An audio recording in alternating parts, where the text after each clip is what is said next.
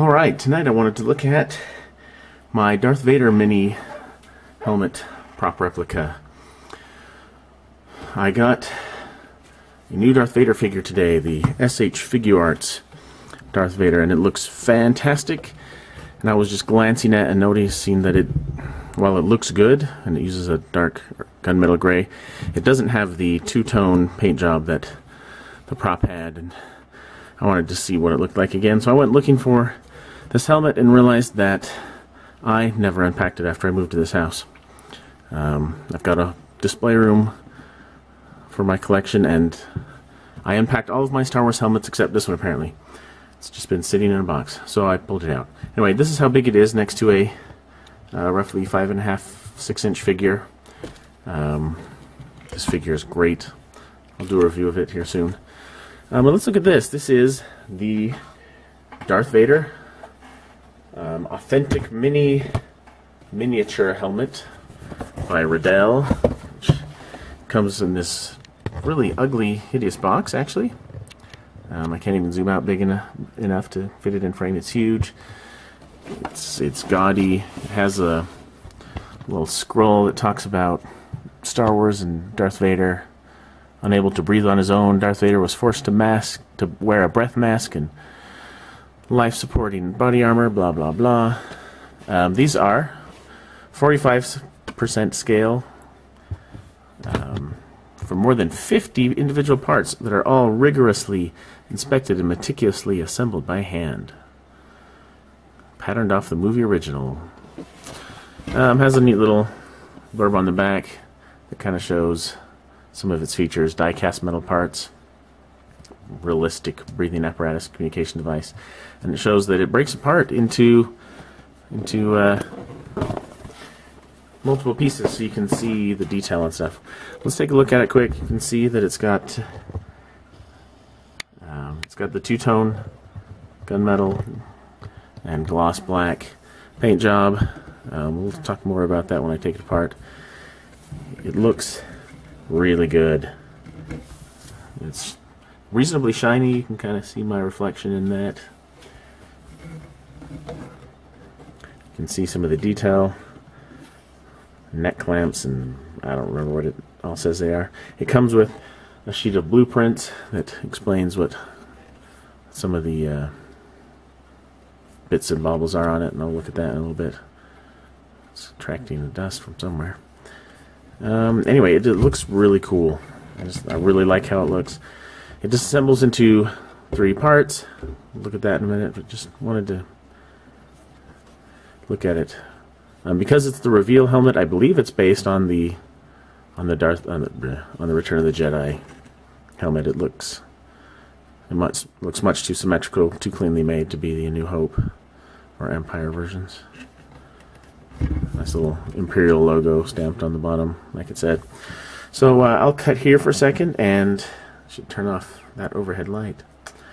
And I'll take it apart, and we'll look at those pieces in just a second. Before I take it apart, I guess I just forgot to mention that I don't remember if there was a year on here. Riddell had the license for this a long time ago. It looks like in '97. And then sometime later, Master Replicas got the prop replica license, and they made, I don't remember if they made the Vader helmet, but they did several clone troopers, a stormtrooper. They were just about the more. Okay, Riddell, when they had the license, they did Darth Vader, Boba Fett, I believe Luke's X-Wing helmet, and then they were going to do a TIE Fighter pilot, I believe. Like, there were some prototypes. I don't know if they got to full test shots before they stopped, but for whatever reason they stopped making them. The TIE Fighter pilot never came out. Master Replicas got the license, and they did a bunch of, they did a clone trooper and then repainted it like 6 times, and did a couple of stormtrooper helmets. Like I said, I don't remember if they reissued this one. They did reissue Boba Fett, and I believe it was just the Riddell helmet, just remade. And then, damn them, their next helmet was going to be the TIE Fighter pilot, when they also gave up the license. And so I've never gotten a mini version of the TIE Fighter pilot helmet. Anyway, I'm going to take it apart now. And of course I forgot that I just said we were going to look at the schematics. It comes with this sheet of paper. Blueprints for Darth Vader's helmet and breath mask. And it's got fun little things like a Durasteel shell and a main air intake. Points out the various bits of the mask. Let's see if we can't zoom in a little bit. Breathable intermix nozzles and Blyer step-down intakes and Grand Arm multiplexers and Dymac filtered gas through flows, and I don't know what any of this shit is, but it tries to be in universe, explain what the stuff is. Heat dispersion vents were those copper things on the top of the mask, external neural sensor arrays and magnetic clamps and all sorts of interesting stuff. So there. Alright, now that we have it in its component pieces, we can get a better look at the detail. Start with the dome, because it's nothing more than a dome. And we've already seen most of it. And inside you can just kind of see how it attaches to the top of the mask. And here is the mask. Zoom in a little bit. And here you can really see the two-tone paint job that Darth Vader's mask had, and it's really subtle, but it just kind of helps brings out the angles on film. You know, this face and this face are the glossy black, and this one's the matte gunmetal. This whole side is gunmetal. I guess the whole top half shiny black gunmetal. And I don't know, when I discovered, and I don't remember still, it was probably this helmet rather than joining the 501st, but when I joined the 501st, I mean, they make a big deal about your costume has to be as screen accurate as possible.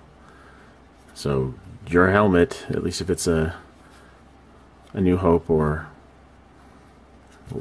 they use, I don't remember if they used this deco for all three original films, but I think they did. Anyway, it has to match that. And I thought that was cool. So there's greebles and some sculpted detail. That thing. And I haven't watched Return of the Jedi in a while. I don't remember how much this matches the screen prop, but I bet it matches fairly well. There's the little nose ridges. So if we grab the dome again, that little plastic circle thing just kind of clips over top of that, and it's kind of hard to get on, but it holds on really well. The vents here are, whatever you want to say, they're open so you can see through them. Inside there's not really any detail. It's just how the little greebles and whatnot are glued in. And that's how the stand clips in. It just shoves over top of that. So the bottom of the mask is all the gunmetal gray. It's got all the weird, again, greeblies and what's nots on the back of his neck, and then there's some wiring and breathing tubes and voice modulator or whatever it is. The directions, the schematic that it comes with tells you what all this stuff is, but I haven't actually looked at it. I'll get that out in a little bit. So that just kind of tabs in and to kind of stretch into place a little bit around the clips, and there, just locks into place. You can imagine Sebastian Shaw's pasty white skin over there. This is actually kind of terrifying. It takes a great amount of force, and then it just slams into place.